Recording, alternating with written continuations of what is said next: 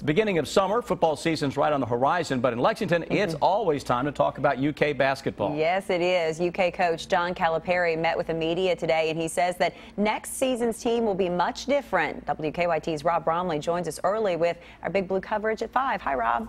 Hello, and Cal sat down in front of the media this morning and said he was running for president. His platform, everybody eats. Cal was in a great mood as he talked briefly about the disappointment in the Final Four, but spent most of the time looking ahead to next season.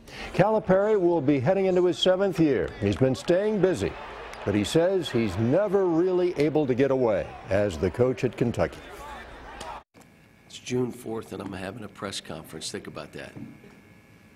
Everyone else is like toes up eating Cheetos, and we're having a press conference.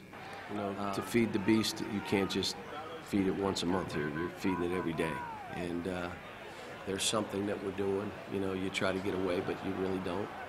It is, but that's also what makes this what it is. It's a great job. It's a great place to help prepare young people for the rest of their lives.